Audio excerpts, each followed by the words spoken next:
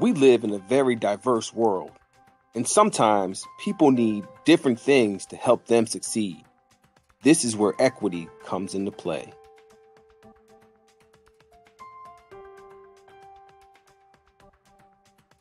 Equity equals fairness. It is when you give individuals specifically what they need in order to have the best opportunity to be successful. Here we have equality versus equity. In the picture to the left, everyone has a box, but everyone still can't see. In the picture on the right, everyone has a box that needs a box, and they have the number of boxes they need to see. That's equity.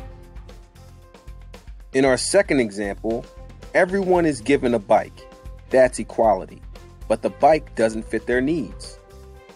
With equity, everyone is given a bike that specifically fits the individual's needs. So, equality equals sameness.